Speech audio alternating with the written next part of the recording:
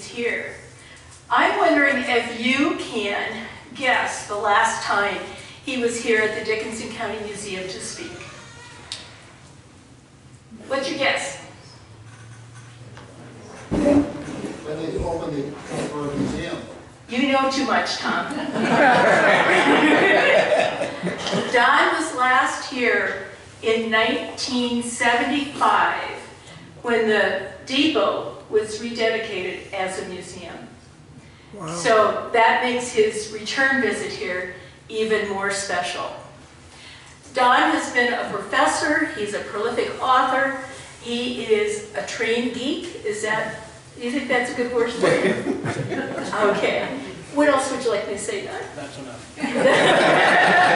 I'm going to turn this over to Don, and Don, thank you so much for coming.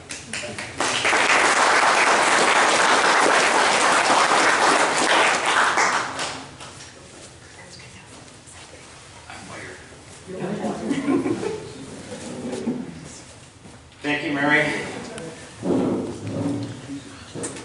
It's only taken a half a century to get back here. Well, not quite. It's 48 years and several months. I'm really delighted to be here. And I'm amazed that you are here because Caitlin Clark is playing right now. I think you have confused priorities. It's on record.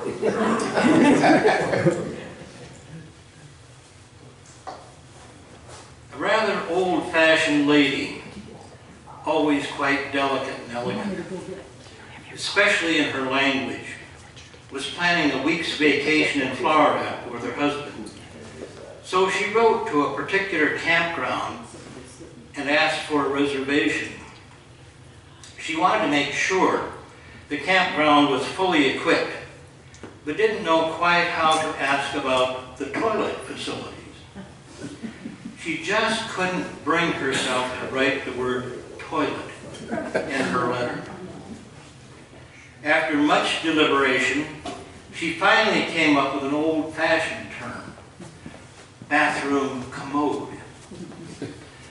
But when she wrote that down, she still thought she was being much too forward. So she started all over again, rewrote the entire letter, and referred to the bathroom commode merely as the BC.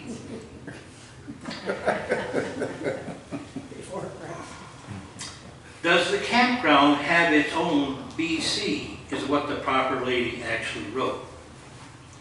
Well, the campground owner wasn't old-fashioned at all. And when he got the letter, he just couldn't figure out what the woman was talking about. That BC really stumped him. After worrying about it for a while, he showed the letter to several campers, but they couldn't imagine what the lady meant either. So the campground owner, assuming that the lady must be asking about the location of the local Baptist church,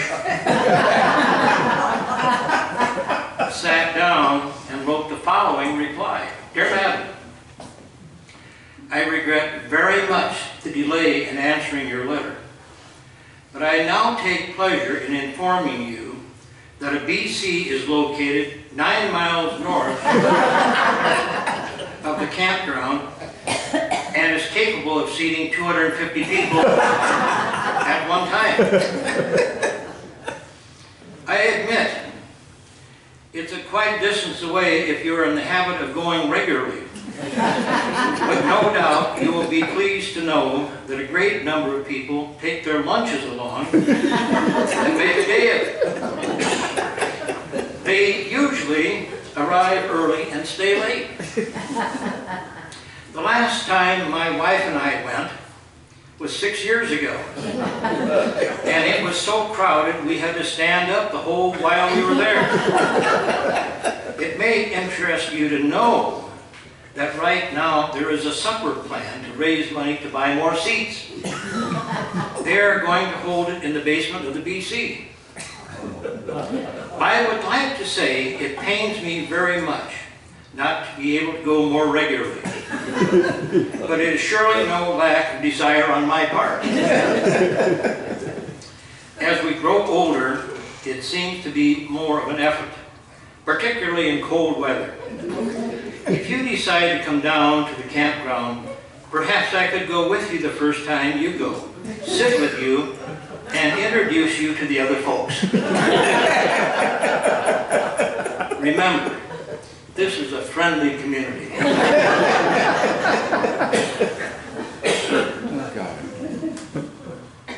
How many of you rode into or rode out of Spirit Lake as a ticketed passenger on a regularly scheduled train?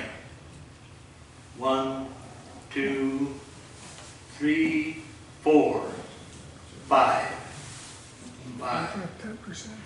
Well, that makes this task a little bit awkward. At least 5 of us know about that there were railroads here. Spencer, in 1948, when we moved there from Fort Dodge, had 18 regularly scheduled trains a day, except Sunday. 18. Spirit Lake in 1948 had 8 regularly scheduled trains a day, except Sunday. And even the Rock Island had a Sunday.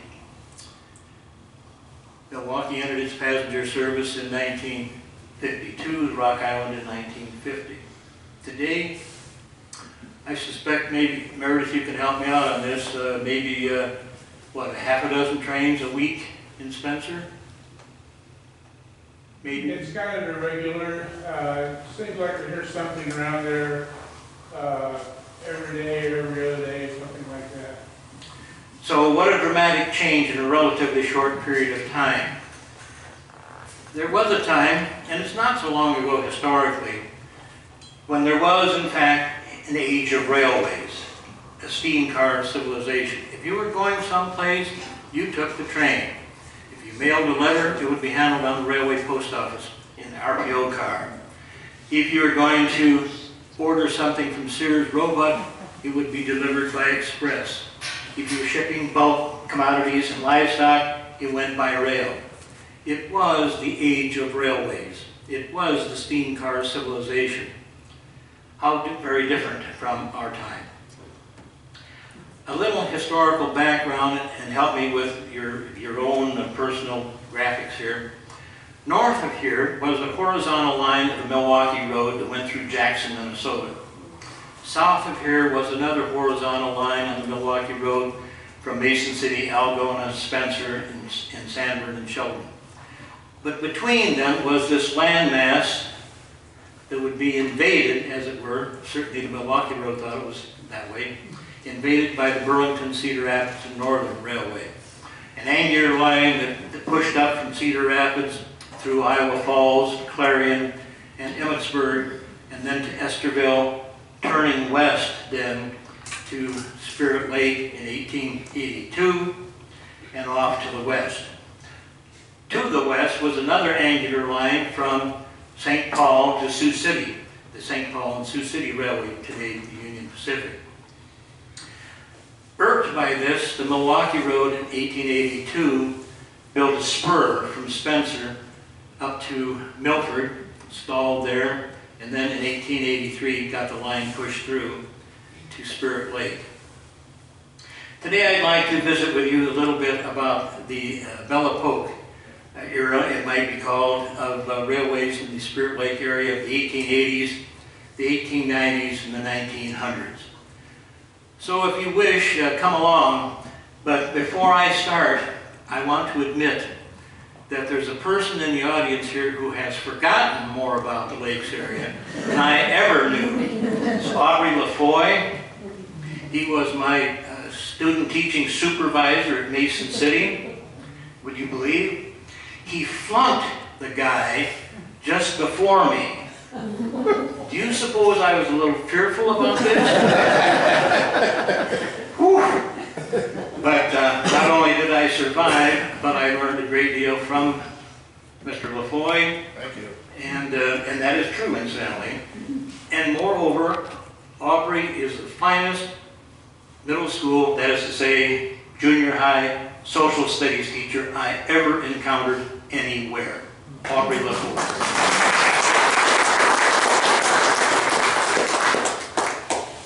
So come along.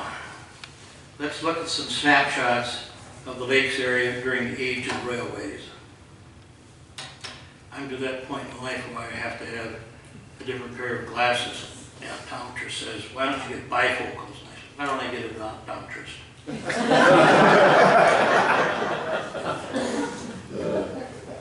The Des Moines and Fort Dodge Railroad, which had an angular line from Des Moines through Fort Dodge to Ruthven, had a trackage right agreement in the summer of 1883. The Fort Dodge Road then instituted a daily through train operation in each direction between Des Moines and the lakes. Fare, $7.30, round trip. The editor of the Spirit Lake Beacon was predictably ecstatic about this. Remembering the old stagecoach and the roundabout trips by rail, it seems strange indeed, said he, that we are now only 9 hours from Des Moines, and that the capital may be visited for only a trifling sum as compared to that in the past. And now it all can be done without a change of cars. Not to be forgotten was the summer operation, and then the Milwaukee Road increased its importance in the rapidly increasing lakes traffic. From the mid-1880s through the following decade, during the summer months anyway, 2 trains plied the line each way daily except Sunday, connecting at Spencer with trains of the Milwaukee Road's Iowa and Dakota Division main line. There were, of course, infrequent excursions. One of these, originating at Esterville on June 3rd, 1883, reportedly all but depopulated that city. Prior to the mid-1890s, the Milwaukee Road replaced the BCRN as the Lake Area premier passenger carrier. Both had 3 stations to serve the region: Orleans, Spirit Lake, and West Okoboji, north of what now is known as Tri-Boji Beach on the BCRN, Arnold's Park, Okoboji, and Spirit Lake on the Milwaukee Road. Of these, Arnold's Park was becoming the favorite, and the reason was partly attributable to the popularity of the Milwaukee Road's passenger service. One observer who took a jaundiced view of this was nevertheless forced to acknowledge that Arnold's Park was coming to be the storm center, he said, for excursions over the Milwaukee Road, which every year are growing in number, magnitude, and popularity. In 1897, the editor of the Spirit Lake Beacon complained that the only 4th of July celebration in Dickinson County that year would be at Arnold's Park. He predicted that the wood will be full of people in that vicinity, and admitted that a great time was anticipated. A week later, he reported that the trains from Spencer brought 600 people, and 950 went down from Spirit Lake by train. The excursion traffic continued in its upward spiral. On one Sunday in the summer of 1898, the Milwaukee Road operated 2 special excursion trains to Arnold's Park from points east and west of Spencer. The train from the east was heavily loaded, but its counterpart from the west, numbering 17 coaches, was probably the largest that ever came to the lakes. In all, the Milwaukee Road sold 2,000 tickets that day for 2 special trains. The editor of the Beacon, always concerned with public morality, later was pleased to report that the entire aggregation had been, as he said, exceedingly orderly throughout. In 1899, the largest crowd to date converged on Arnold's Park for the 4th of July. An estimated 1,000 arrived on the Milwaukee Road alone, and the editor breathed easier, for there had been, as he said, very little evidence of drinking. Another lake's attraction was traditionally swelled excursion traffic for the annual Chautauquas held in Spirit Lake. The Spirit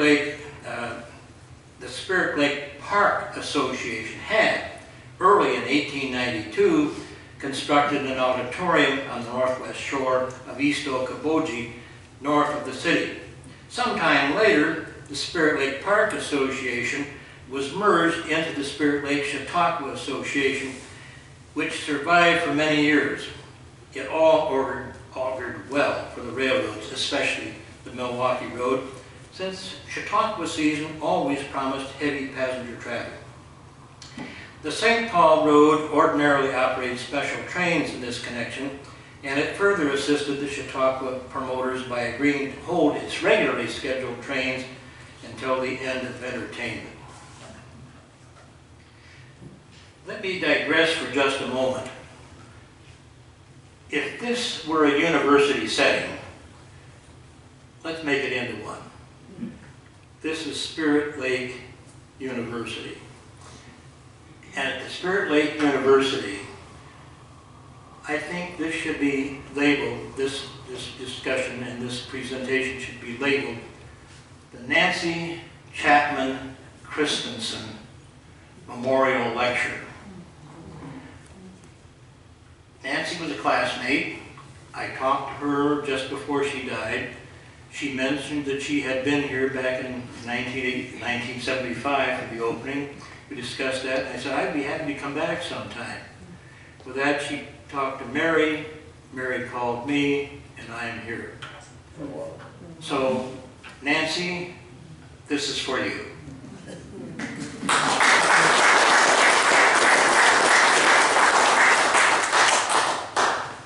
The Central Iowa Railway, which made close connections at Mason City Junction with trains of the Milwaukee Road to and from the lakes, was also heavily involved in this sort of thing, and especially solicited traffic that would come that rather indirect way. And then there was a narrow gauge railroad that pushed out from Des Moines up to Fonda, and then lacking resources stalled there. But in 1891, the road did get standard gauge, and then in 1899, the entire enterprise passed the Milwaukee Road, which promptly decided to project its extension from Fonda up to Spencer. Again, that would be Des Moines, Fonda, Spencer, now connected with a line up to Spirit Lake. There were numerous ramifications from this, the primary one being that Spirit Lake finally had a direct single-line road to Des Moines. It also resulted in the concomitant demise of the Des Moines-Spirit Lake summer operation, heretofore offered by the Des Moines and Fort Dodge Railroad. It also meant that a greater importance was attached to the stub line from Spencer to Spirit Lake. Now it was no longer a branch, but a part of a through line. As a result, the first permanent depot building was constructed in 1901 at Arnold's Park. These several railroads ordinarily promoted the entirety of the lakes area as a whole. Naturally, however, each of the carriers which served the area stressed the relative advantage of the individual lakes closest to its own stations. Thus, the BCRN's promotional energies were addressed towards Spirit Lake, particularly during the salad days of its Hotel Orleans. The Milwaukee Road, on the other hand, favored West Okoboji. Its stations, of course, at Okoboji and Arnold's Park were near the lake. Representatives of the many advertising tracts which BCRN issued to promote the lakes area were Guide to the Summer Resorts, Spirit Lake and its Attractions, and the road's classic A Breezy Beach, or Spirit Lake in the Dog Days. In the last mentioned pamphlet, the BCRN writer contended that of the several regional lakes, the great center of attraction, the incomparably beautiful Spirit Lake, possesses such marked individuality that it has impressed its name not only upon the township in which it is located and a little town in the adjoining township, but upon the entire district, although it has 20 sister stakes and lakelets within a radius of 10 miles. The same writer glowingly pictured Spirit Lake as a large body of water with a shoreline of 14 miles, uniform in shape, surrounded by heavily timbered forests, free from weeds, full of fish. Specifically, Spirit Lake was praised for its picturesque shores, glistening beaches, luxuriant woodlands, and inexhaustible store of fish and game. On the other hand, the Milwaukee Road and the Central Iowa Railway, which made connection with the St. Paul Road, with the Milwaukee Road at Mason City, and which competed with the BCRN for St. Louis traffic, favored West Okoboji.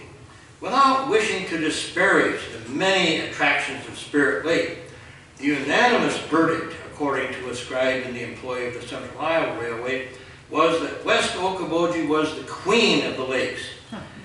The writer further claimed that traveled people labeled West Okoboji as the most beautiful body of water in the United States. Her 37 miles of wooded shoreline, picturesque banks, clear, cold, pure, deep water. Her rocky shores, broken at intervals by long stretches of broad sandy beach. Her delightful climate and pure air combined to make her peer of any body of water of like size in America. BCRN was particularly energetic in boosting Spirit Lake country. It was particularly interested in attracting patronage from among those unfortunate souls who lived in far-off Illinois, Missouri, Indiana, and in fact throughout the entire Mississippi Valley. In comparison to the grim living conditions of those areas, the lakelands of northwest Iowa offered by contrast delightful summer days which might be passed, according to one BCRN promotional flyer, in a playground and sanitarium for the votary of country pleasures and the overworked denizens of the Great Valley. While it was simply a burden even to exist during the summer in other areas of the country, the surroundings and all the conditions were at the same time in the lakes area sufficient to make life a perpetual delight. The Central Iowa Railway similarly noted in its praise of the area. Its writers asserted that as a health resort, the Spirit Lake region was not excelled. Additionally, Central Iowa propagandist enthused, the area was completely free of malaria.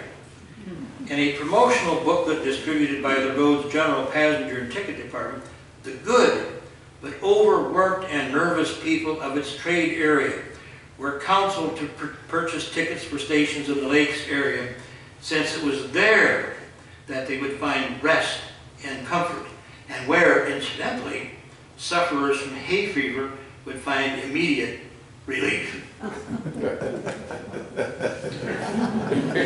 A writer for the BCRN went even further. In the whole region, from the Missouri River to the Atlantic Ocean, only northwest Iowa, he contended, was perfectly free from enteric, cerebrospinal, and typhus fevers.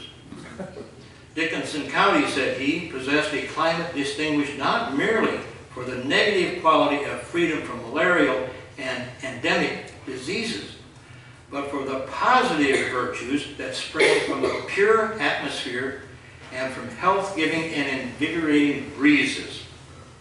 However, the salubrity of the climate was hardly the area's sole national asset.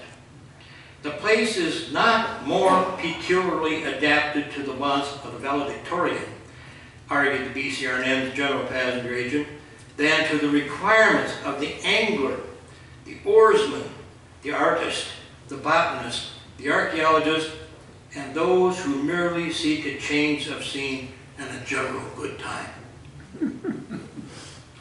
Of these several groups, the angler, the fisherman, received the greatest attention. That fishing was good in those days cannot be doubted. One writer even claimed that the ease and readiness with fish were taken in the early days robbed the sport of its greatest charm. A BCRN spokesman echoed him. Local anglers declared that in these lakes, fish are really too plentiful for fishing to be thoroughly enjoyable. In spite of such formidable obstacles to piscatorial pleasure, this railroader was, nevertheless, forced to concede that there still were foolhardy types in the lakes area who periodically faced that most terrible perils, the swamping of their boat with the immensity of their catch. So it went with fish stories. Yet the catches were impressive. The Des Moines Tribune of May 18, 1911 reported, for example, that a party from that city had shipped home as a result of the first day's catch 47 pike, 110 perch, 5 pickerel, and 4 silver bass. My lives are stacking up.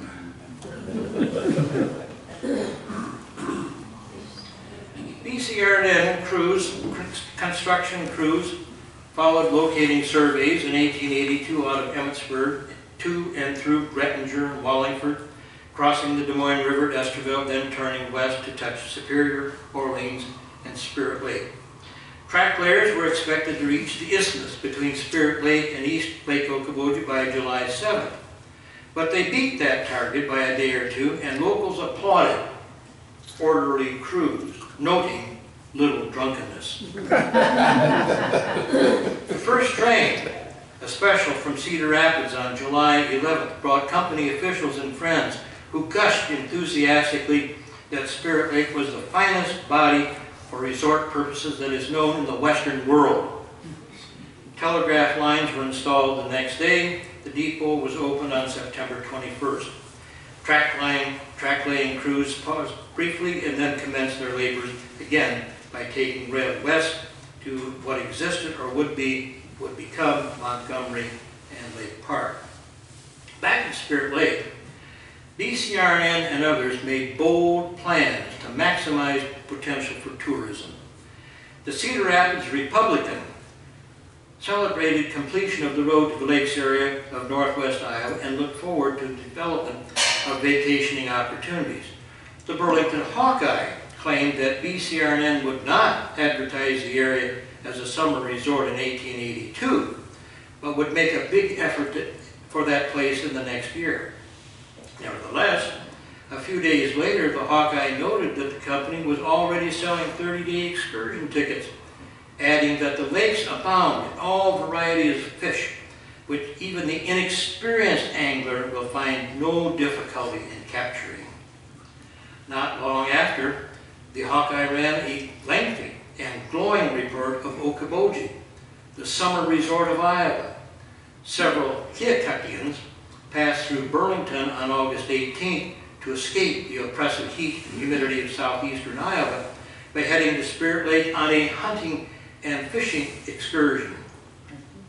Another party of 30 persons followed on BCRN cars the next evening. Spirit Lake is destined to become the most popular pleasure resort, and it will soon take first rank in the West, exclaimed Hawkeye's exuberant editor. The big effort that the Hawkeye forecast for 1883 proved accurate. A grand hotel was planned on the south shore of Spirit Lake at the Isthmus. Formal opening of the largest hotel in Iowa blazed the Spirit Lake Beacon headline for June 22nd, 1883. A special edition of the Beacon a few days later described the 3-story edifice with 5 handsome towers, spacious dining room, a 3,000-foot veranda affording a grand promenade, American Express and Western Union offices, telephone connected to the nearby town of Spirit Lake, a laundry, billiard hall, bowling alley, and of course, boats, fishing tackle, and livery, not to mention 200 guest rooms, all furnished in first-class style with annunciators, gas baths, not gas baths, but gas baths, and all modern conveniences, including 2 doors, one leading to the corridor and one direct to the veranda. The Hotel Orleans opened on June 16th to host persons arriving on a special train that had originated in Atlanta, Georgia, making stops to pick up additional expectant excursionists in Cincinnati, Rock Island, Davenport, and Cedar Rapids, among other places. As it developed, the hotel for some years would be far famed as a resort and rendezvous for Southern chivalry. BCRN, which owned the hotel, promised to solicit great throngs of the very best class of tourists, and to that end published and widely distributed a handsome booklet entitled Spirit Lake and Its Attractions. As one historian of the area later put it, the lakes area has never since seen the magnificence of the Orleans Hotel. No place was more enchanted by or enthusiastic over the charms of Spirit Lake and Okoboji than BCRN's headquarters city of Cedar Rapids. Early in August of 1882, President Joshua Tracy ordered up a 4-car special and hosted company directors and officers plus representatives of the press from online communities for a visit of the lakes area. F. McClellan, the always spirited editor of the Cedar Rapids Times, gushed upon his return that there is no watering place or summer resort in the great Northwest which will approach, in general and particular attractions, this Spirit Lake country. He was hardly alone in praise. In 1883, BCRN commissioned handsome and expensive pamphlets, Spirit Lake and Its Attractions, and Summer Resorts, Northern Iowa and Minnesota, which were distributed free of charge to a broad audience, and from which local media copied generous portions to inform their readers of the marvelous vacation opportunities now near at hand. BCRN likewise placed impressive advertising in city newspapers calling attention to the splendid Hotel Orleans and its attractive train service to Spirit Lake. On July 7, 1883, the Iowa route dispatched a special passenger extra out of Cedar Rapids at 9 p.m., packed with vacationers bound for Spirit Lake and the Okoboji Lakes, where beautiful scenery, cool breezes, and boat rides were guaranteed to revive drooping spirits, restore waning energy, and give new vigor for all. On the 19th, another grand excursion train was operated under Baptist auspices.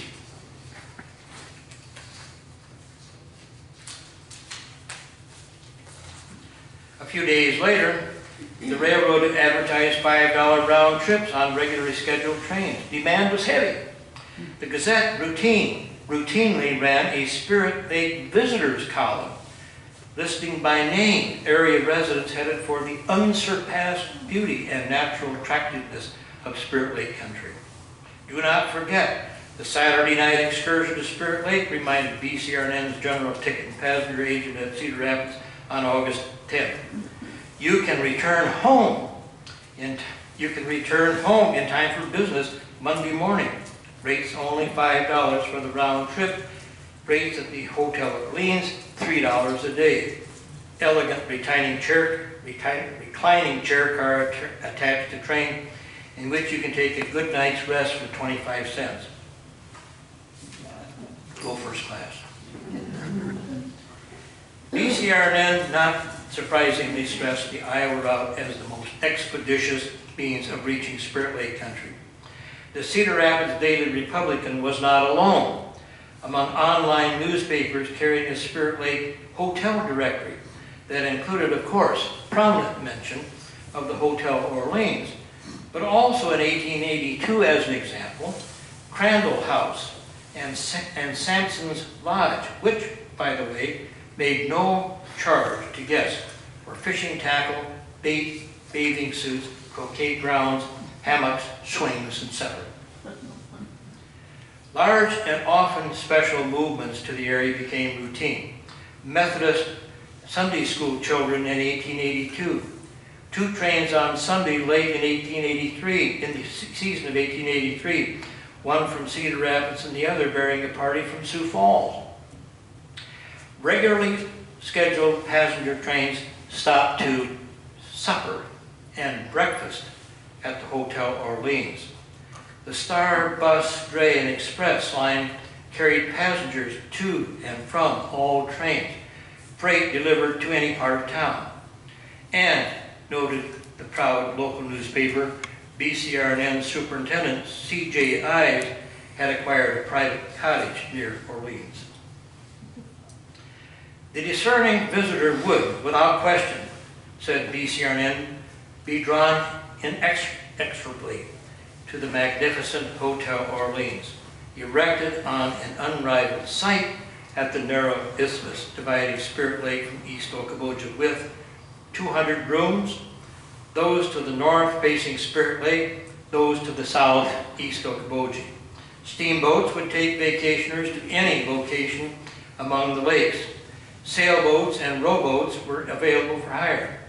Recreation options included riding, hiking, bathing, hunting for ducks, geese, prairie chickens, or fishing for perch, pike, bass. Those who wished to take their meals at the Orleans were assured that its cuisine will bear comparison with the most famous hotels in the country. Indeed, contended BCRN, it had done all there was that was necessary to place Spirit Lake in the front rank of American watering places. The company in 1885 carried the Hotel Orleans and grounds on its books at $102,000. $1885. Charles Ives and the company continued to enthusiastically promote Spirit Lake amid the inland seas of Iowa at an altitude of 1,694 feet above sea level. A little bit of Eden, which has been left over for the 19th century enjoyments, easily accessible from all directions by Burlington, Cedar Rapids, and Northern Railway, and featuring a magnificent hotel called the Orleans, supplied with every convenience and luxury that modern taste, supplemented by lavish expenditures, can supply. Well supplied with gas, hot and cold water baths, is cuisine above reproach, with rates very reasonable, positively free from the annoyance of mosquitoes. Nearby stood Grace Chapel, the construction of which was incited by Mrs. C.J. Ives. Some visiting clergymen usually officiate to the moral edification of sojourners. Management of the Orleans did in fact offer a marvelous culinary selection from its expansive kitchen.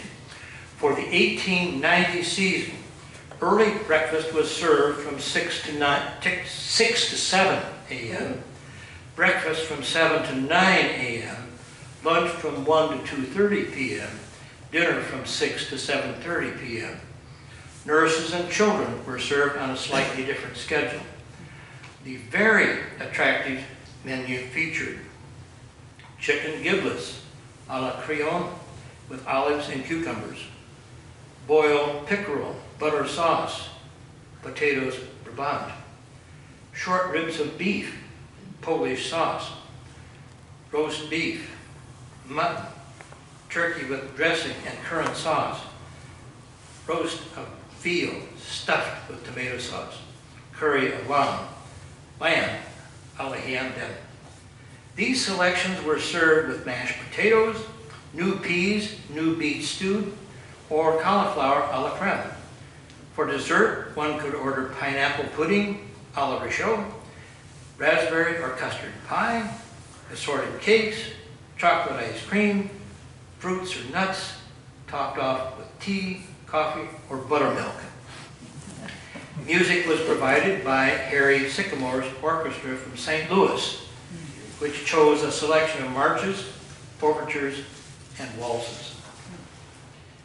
BCR&N added an important footnote with lasting legacy at the isthmus near the Hotel Orleans when it deeded a bit more of 3 acres of land to the state of Iowa for use as a fish hatchery. When low water in the lakes later threatened the hatchery and its attendant nursery ponds, BCR&N donated to the state a former office car, which was then outfitted with large holding tanks to bring small fish to the Orleans hatchery from sloughs and backwaters of the Mississippi River near Sebula and Lansing. In that way, thousands of fish restocked the Iowa Great Lakes and others of the state's water bodies over several years. BCR&N and other carriers moving the Hawkeye, the old office car, at no charge. During the years 1894, BCR&N made several capital expenditures, including over $17,000 on the Hotel Orleans. In 1896, it was carried on the books at $127,737. But that once very bright star in the company's galaxy had faded, and it was doomed. The reasons were several. When the hotel was erected, the lakes boasted the highest water level ever recorded. Steamboats could make landings almost anywhere on Spirit Lake, and they could move with ease through the straits and narrows in East Okoboji and West Okoboji to and from BCR&N station at Orleans and the Milwaukee Road stations in Okoboji and Arnold's Park, to the amusement facility at Arnold's Park, and to the multiple resorts scattered around the several lakes. But there followed drier years, and the water of Spirit Lake before 1898 dropped by 8 feet, denying movement of the steamers out of that lake to the lower lakes. This ended the most enjoyable trips. Hotel revenues suffered accordingly. And of course, this was also the awful time of the Panic of 1893, which was the worst depression of the time until the Great Depression of the 20th century. A panic that lasted 5 years. The Orleans had been built with and operated with accommodations and service levels designed to please aristocratic patronage. Prices were set accordingly. But that level of customer base declined dramatically with hard times. Finally, there was the predictable love-hate relationship often found in resort areas between locals who at once delight in the area as an acclaimed watering hole and rejoice at the money spent so lavishly in the area by highbrow tourists, but also deeply resent those same seemingly uppity visitors and their seemingly bohemian lifestyle. Liquor, its availability and consumption proved a major fault line.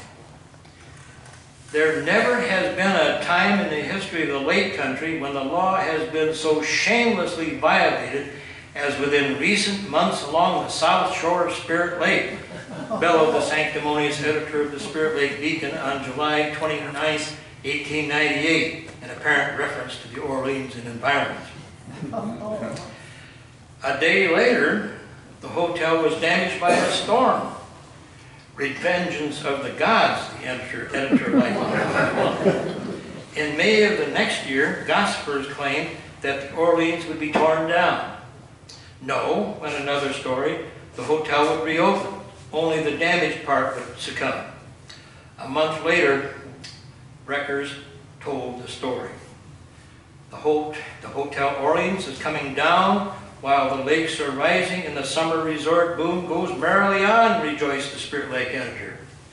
The Burlington Company built to have and to hold, to keep or sell, to preserve or destroy, but the hotel policy of the company is beyond comprehension, thundered the editor.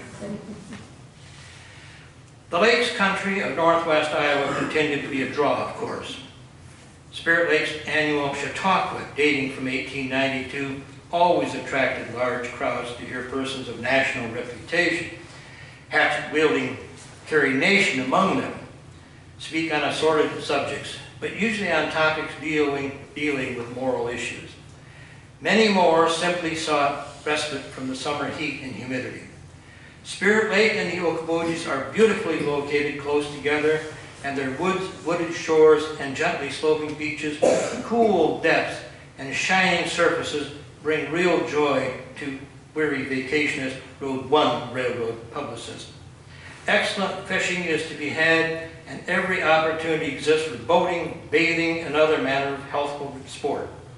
Gone was the Orleans, but the hotel accommodations in Lakes area are perfectly satisfactory. Geniality and good cheer are constantly in evidence, and the stranger soon finds himself a welcome member of that colony of pleasure seekers which he elects to join.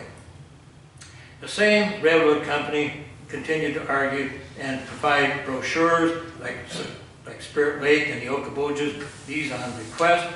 The Manhattan Hotel on West Okoboji urged passengers coming in on BCRN, now that the Orleans was gone, to now detrain at the West Okoboji station, west of the Spirit Lake Depot, about 2 miles.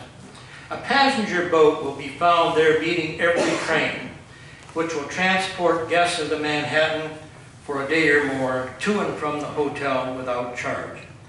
After demise of the Hotel Orleans, incidentally, BCRN had no further use for its elegant Queen, which was sold to others, taken off of Spirit Lake, and pulled over to West Okoboji, where it would provide pleasure for thousands of persons well into the next century.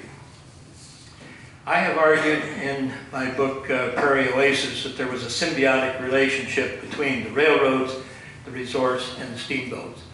There's no time to deal with that today, and some of you know a lot about these topics anyway. That was kind of a short-term excursion into the Bellapoke of the railroads in the Lakes area, the 1880s, 1890s, into the 20th century.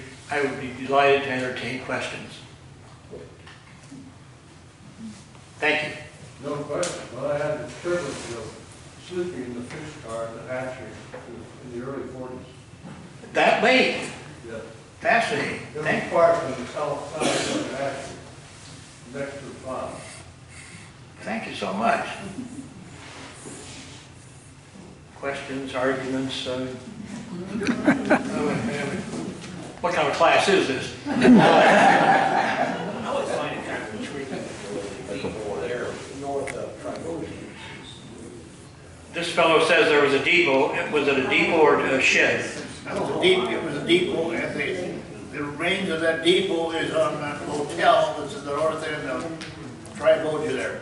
So it's on the west end is the original depot that was up there. Oh, did you hear it? Yeah, yeah. Orleans had a standard Yeah, it was twin moved Rock right Island there. depot. It was one of the 20 by 40s. It was erected after they got the railroad got rid of the hotel. It lasted into the 20s, and according to the people I've talked to, the Orleans building was moved sometime in the late 20s to a point along Hill Avenue, just north of the town limits at that point, and it was used as a house. And you could see it was a depot up into the 1970s. It's since been remodeled a number of times. The core of the building is probably still in there, but you can't tell it anymore. But that was where the Orleans building was. It still is. Do you know if that was a staffed depot? It was a staffed depot. Was it summer only? No, because that was where the sister siding for Summit was. Orleans had a 17-car siding. Summit had a 17-car spur. I talked to railroaders who remember they would have a 35-car train. They would take the front half from Orleans up to Summit, run back down to Orleans, get the back half, and take it up, and then they would go on to Esterville. Most people looking at it wouldn't think that piece of railroad was very tough. It was one of the toughest pieces of railroad to run a train on. Yeah. You can imagine. In fact, when they started running unit trains, one of the first major unit trains they ran through here, they broke in 3 pieces. And they had to put it together. It had 9 locomotives on it. And I was there standing there by overrockers. And they pulled up to me, and that engineer would not give up. He had those engines running at 8, and they were stock still. The ground shook, the air shook, everything. And then what you saw was the whole thing moved forward about a quarter of a turn of the wheel. And then there would be a wait, and then they moved another quarter of a turn. And over the next about 5–10 minutes, he slowly got her going.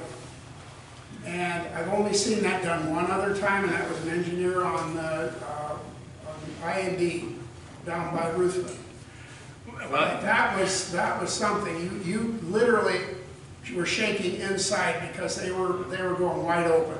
yeah. And he just kept moving that throttle back and forth and just moved her up the hill. They got her up the hill, and boom, they were gone. Yeah. Summit, of course, is the top of a grade, and one doesn't think of a grade in this part of the No, world. Summit was not the top of the grade. Divide is the top of the grade. Yeah. Summit was Well, 190th Street, I think it is. Yeah. And you can still see the notch in the fence row where the track came off and went out into Yeah. the field. Yeah, you don't think of doubling a train in this part of the world, but it happened. Yeah. I've been able to locate all of the depots and what happened to them. But the one thing that really bugged me is that we had a wonderful trestle right south of Milford on the Milwaukee. Yeah. And some idiot let them tear it down. It was a masterpiece of construction. And I remember walking across it many times when I was a kid, trying to, I wondered if the train was coming while I was in the middle of the thing. It didn't, but I always feel bad every time I look over there. I think, oh God, why did we let that loose, you know? Yeah. Yeah. Like say it was a park.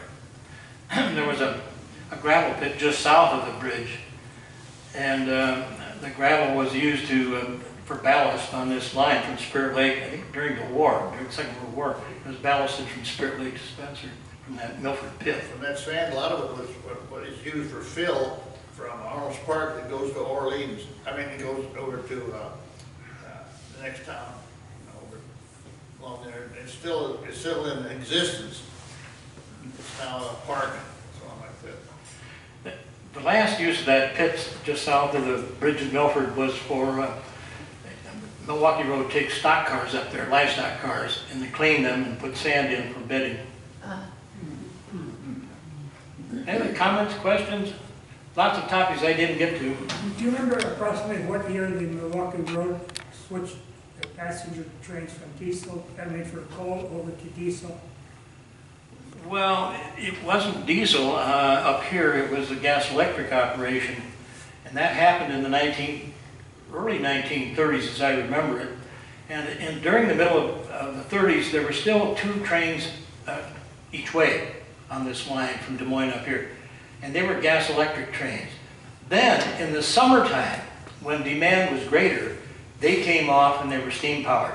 And that lasted until, I know it lasted it was there in 48, 49, I think 50 was probably the last year of steam powered pattern, except for the last train up here, which was steam powered. They had steam engines going through Milford when I was a kid all the time. Yeah. Changing freight cars or something like that. We lived about 2 blocks in the middle of the winter. And, you could feel it in your house even.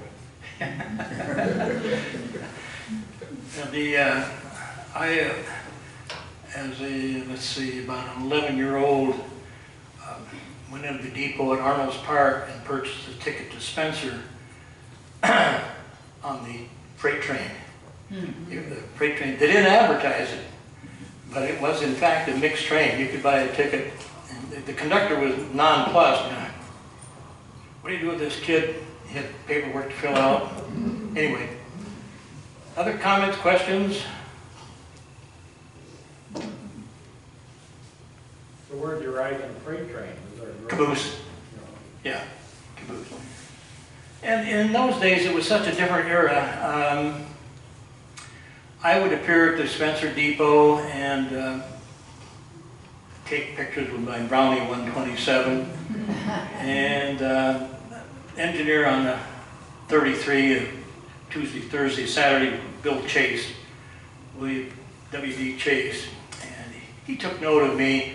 And later on, I'd been down at Fort Dodge and came over to from Fort Dodge to Fodden, waiting for 33 to come up to Spencer. He spotted me, and the train got underway. The brakeman came to me and said, "Come with me, come with me." And what that meant was I was going to go right ahead with Bill Chase on that gas car from about just the first station north of Fonda to Spirit Lake. A sidebar to that, two sidebars to that.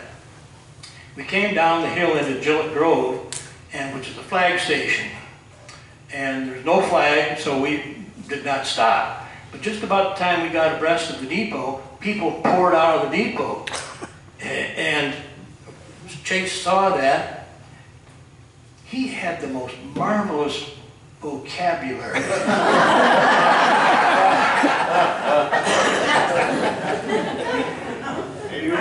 I think they're called expletives. So we had to stop the train and back into Gillett Grove to pick up these people who were going to Spencer to do some shopping. That was not too unusual back then, do shopping, and then go back on 36 at 7 o'clock that night.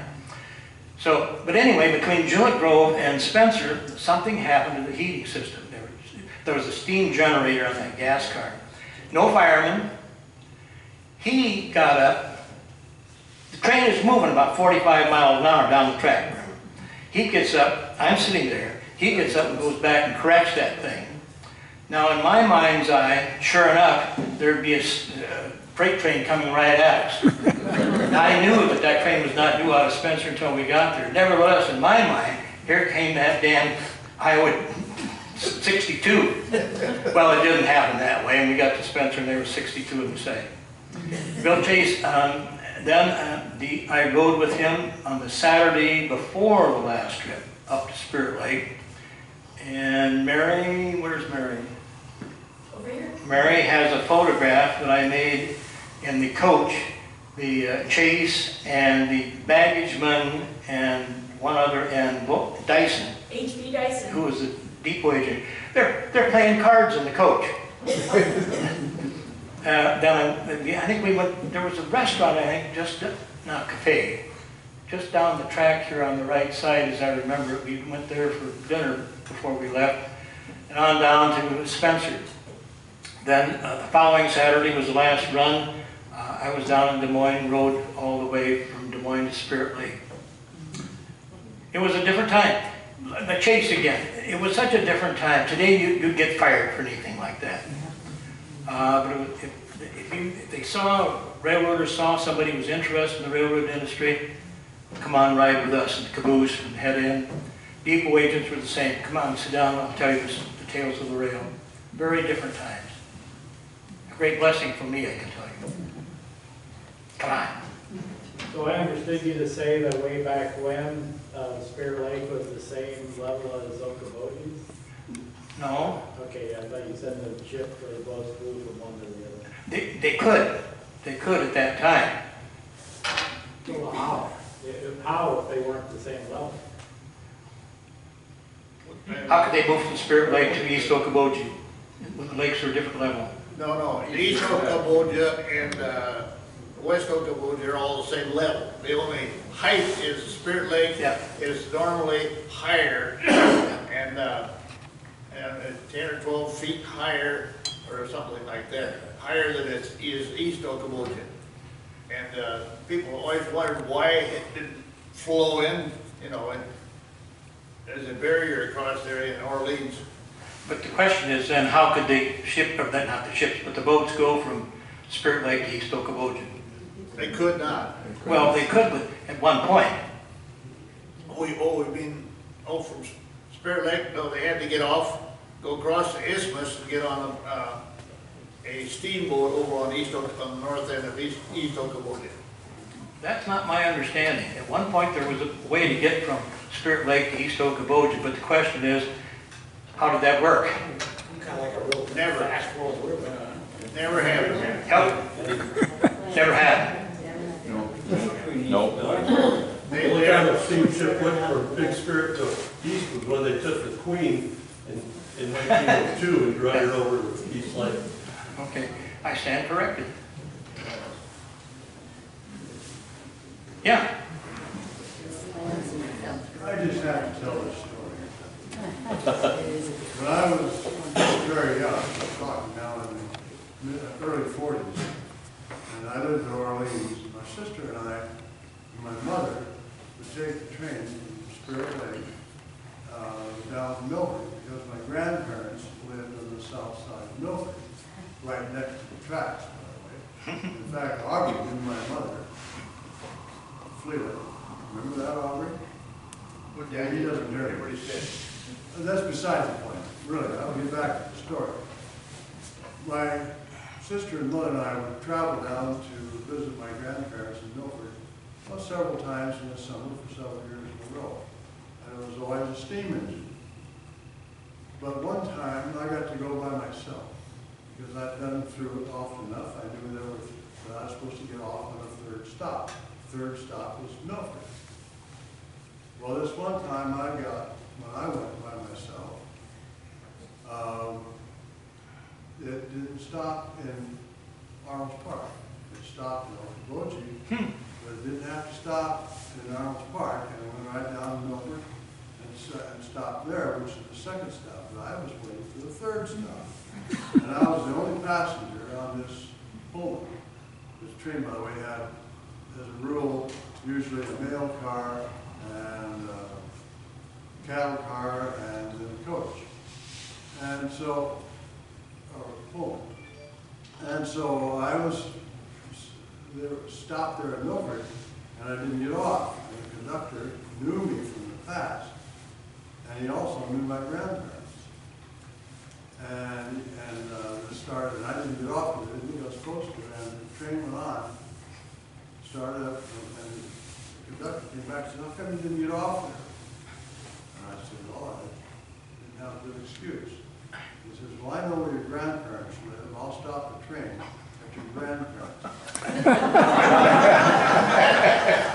And that's precisely what he did. We got next to my grandparents' property. The old steam engine shut down, and they let me off. And my grandmother said, "Where did you come from?" So that's my story. Oh, and by the way, for your benefit, I am an out-of-town.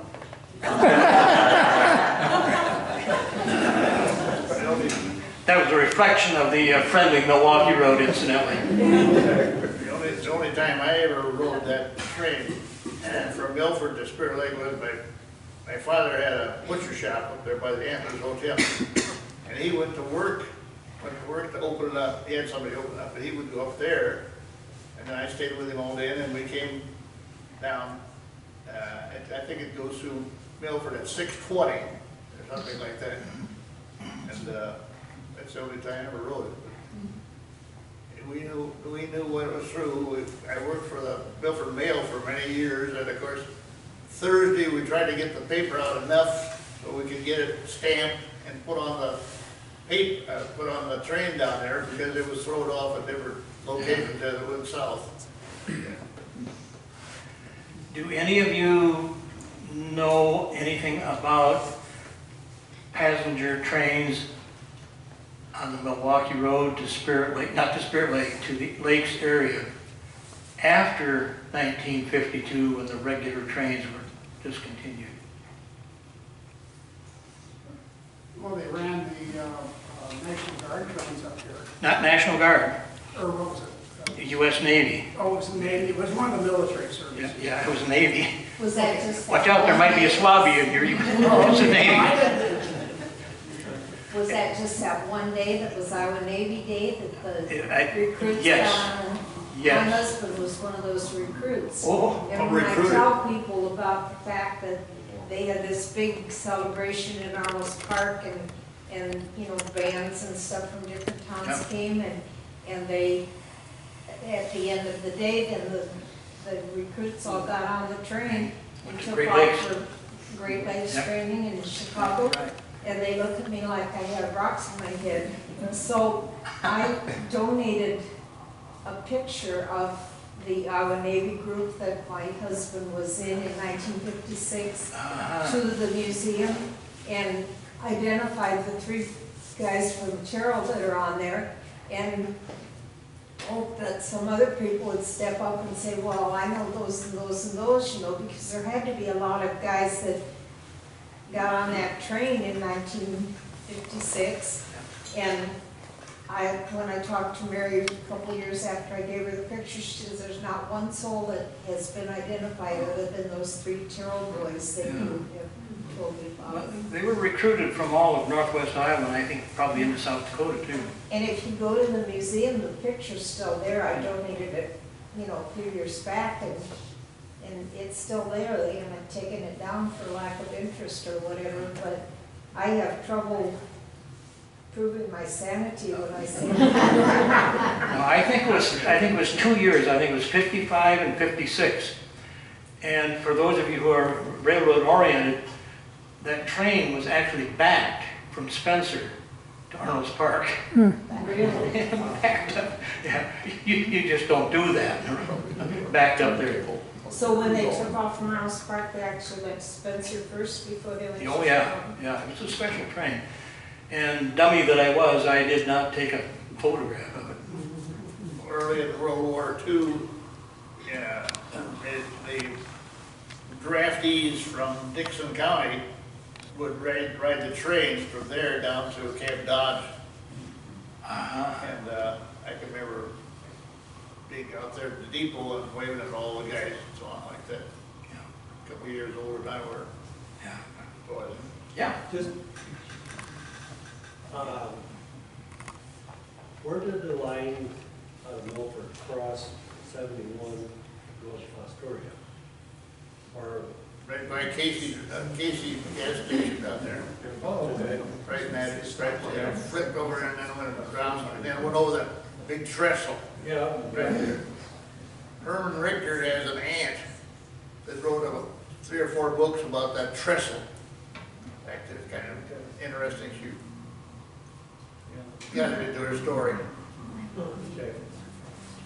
Did you work for the railroad or you just had an interest in it? I was a section laborer at Spencer one summer, and then in the 1980s I was corporate historian for Southern Pacific. When you decided to become a school teacher. Well, you're partly responsible for that. Yeah. So he gets the blame. I'll take it any day. I have one question. Did the Spirit, the Milwaukee ever connect with the Rock Island? Did not. No interchange here for some strange reason. They did try to make it once. Yeah. They lost their air up on coming up the hill there by the ready mix plant. They made it almost all across the highway. I can remember seeing that SD9 sitting out there all across the highway. They just, next day they sent another engine up from Spencer and they latched on her and pulled her back onto the track. They never did replace the little thing at the end of the track though. Where'd the turn don't, you're not supposed to tell stories like that. The turntable was Back there. here someplace. Would they cross the street here? Yep. Yeah. And I just gave Mary a photograph of turning the gas car here, and there's a really beautiful one down at Boone at the Railroad Museum. If you have a railroad interest, you really need to stop at the Boone Museum. It's impressive. George Niles' photo of that Corn Belt route disc that CV Production has, they have Bill in the gas cart turning down there. In fact, they've got the entire run from, I don't know, somewhere around Marathon. You know, I think he rode from Des Moines up here, didn't he? Yeah, he It's rode 8mm over, film. but I think he didn't have enough film, so he just kind of, Yeah. I remember he went down through, went over my granddad's section there at Joe Grove. I went through frame by frame trying to find my granddad. Didn't find him. But, yeah, but they do have them up here.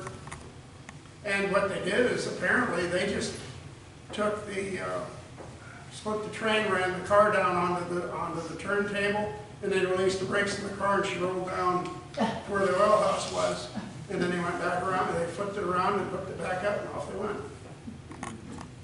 Yeah. Were there any roundhouses in the area? There was an engine house here, but not a roundhouse. Oh, roundhouse in Esterville.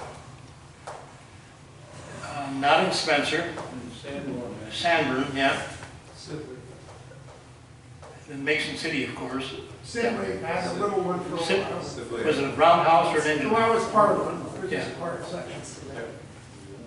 I envy all these younger people during World War II. I was in World War II, the center service, and we would travel a ways by trains, you know, and then troop trains. They weren't the most deluxe in the world. But I can tell you a lot of stories. I went across India from Bombay, India to Calcutta on an Indian railroad. And I'll tell you how fast it went. If we got tired of sitting, we got up and ran along the side. And I won't tell you about the plumbing facilities. We can imagine. Nor the bedrooms. Thank you very much.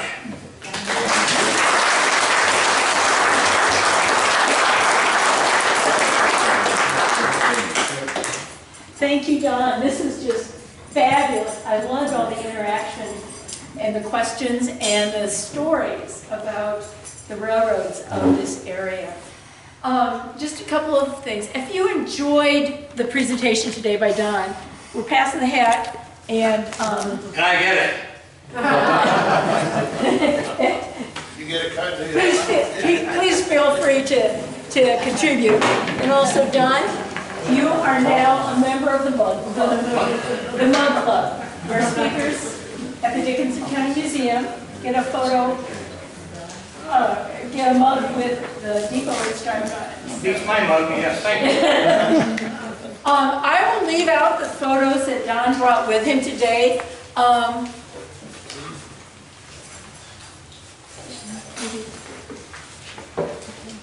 Don also brought, if you have not read his book, Prairie Oasis, I would highly recommend it. Unfortunately, it's currently out of print, but I do know that all of the area libraries have copies of it. It's probably the best book on railroading around here.